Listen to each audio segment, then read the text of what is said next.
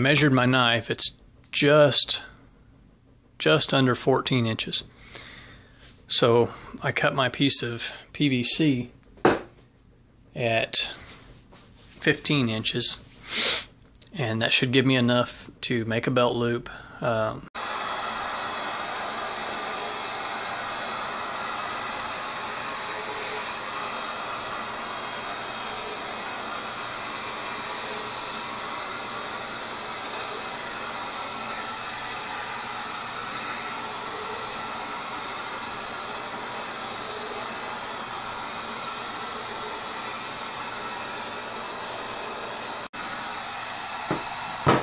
The bar stock. It's just the right size to fit inside, so that way I can press this down but not lose too much of the opening, so that the knife can easily go in and out.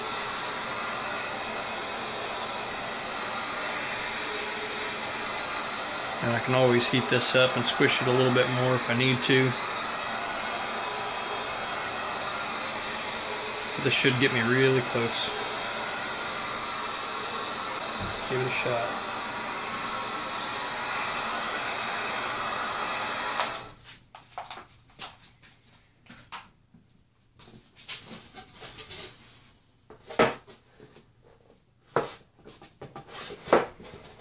Okay, move it to the floor.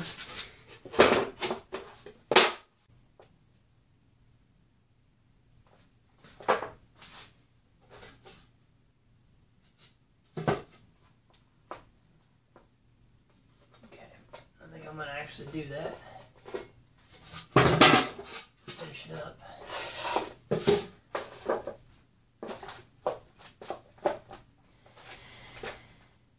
That's the first flattening. It's not completely flat yet. Let's see if we can get this where you can see it. See, it's still got a little bit of curve left to it.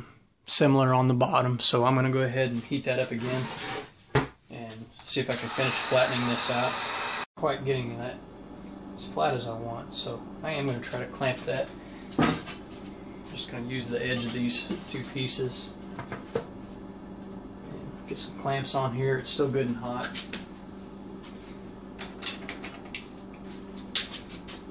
Let's see if I can get the shape that I'm looking for,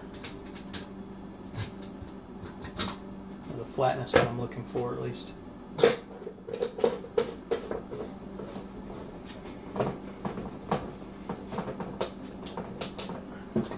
These pieces of plywood aren't as stiff as a 2x4 would be, but hopefully they'll be stiff enough with enough clamps to do the job.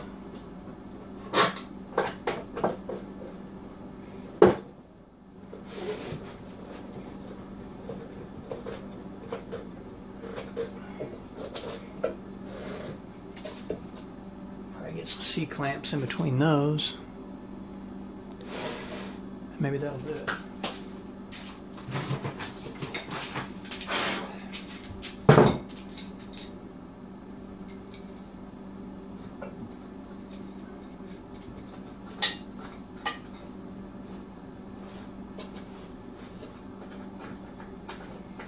One of the blacksmiths that I follow on YouTube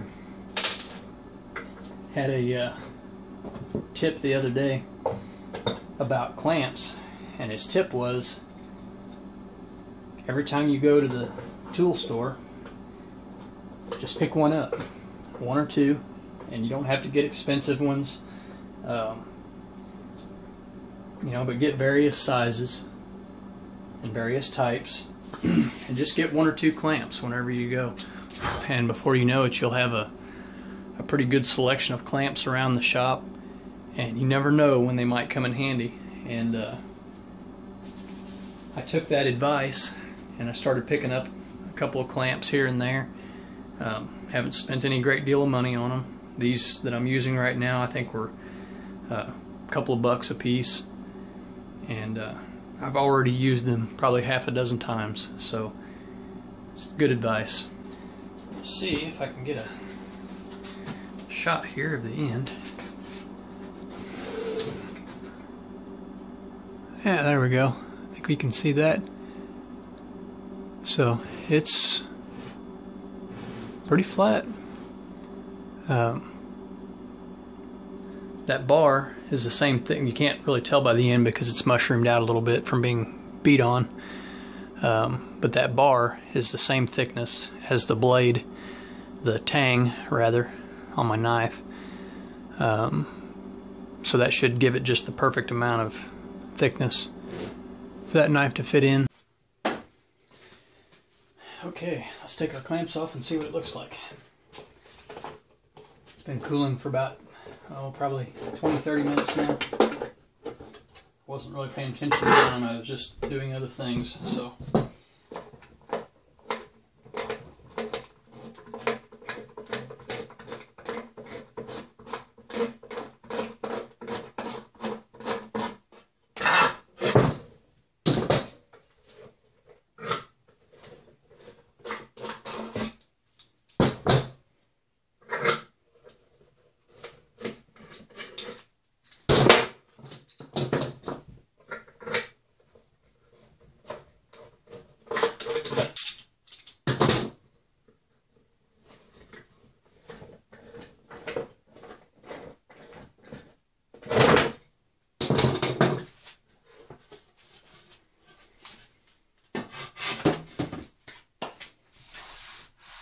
Alright.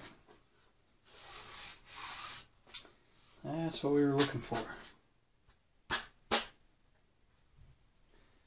So, as you can see, it's much flatter. That's flat enough now.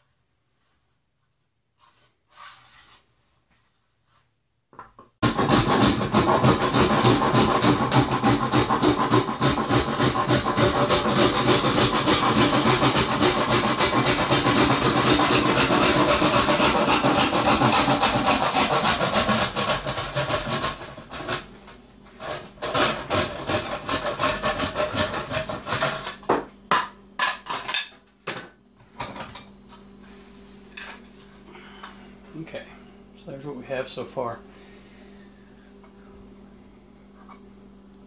That's what I have so far. And I can use the belt sander to shape the sides. And that's the tab. This is the tab that I'm going to use to... I'm going to use this to bend over to make the belt loop. So it'll only be about that tall.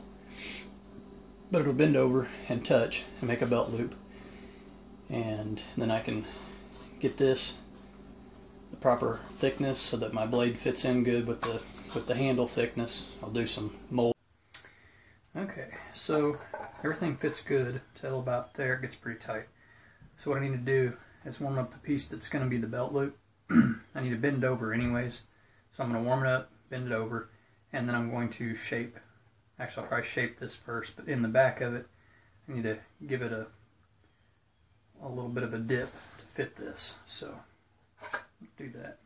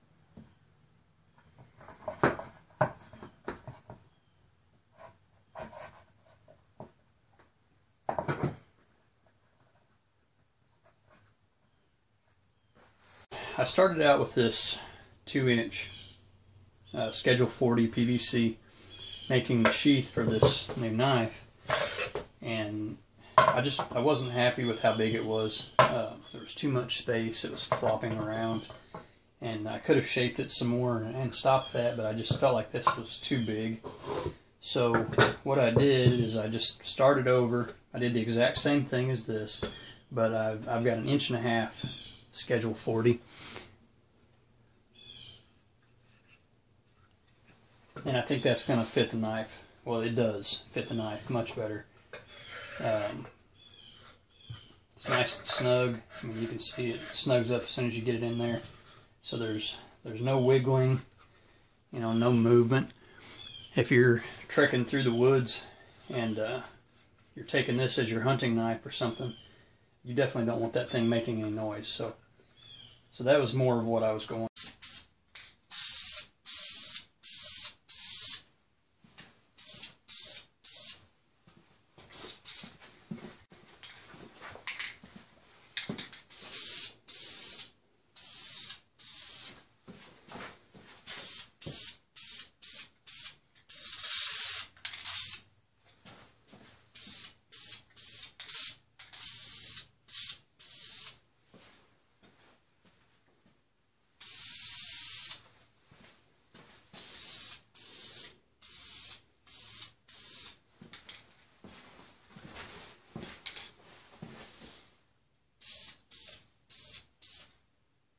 Up.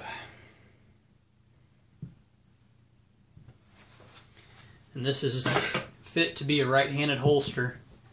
I could flip the knife over and do some more shaping and make it a left-handed, but for the time being this is fit to be right-handed, so fits in nice and snug, so there's no movement, no rattling, no chance of your knife falling out while you're trekking through the woods. So, thanks for watching.